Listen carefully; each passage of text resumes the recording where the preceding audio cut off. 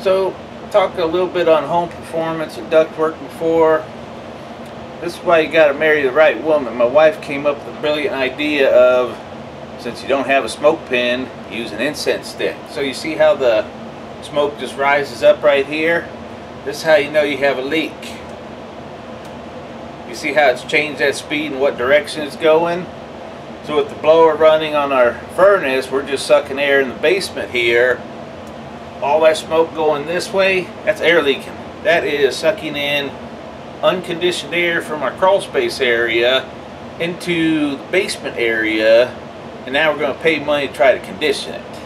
And then if you got leaky windows, you're just blowing it out the windows and any cracks upstairs type of deal. That's why, once again, no matter how good of HVAC equipment you get, your house has to be in performance too with insulation and air sealing in order to try to be as comfortable as you can and reduce the cost on that. Alright, like and subscribe. Thank you.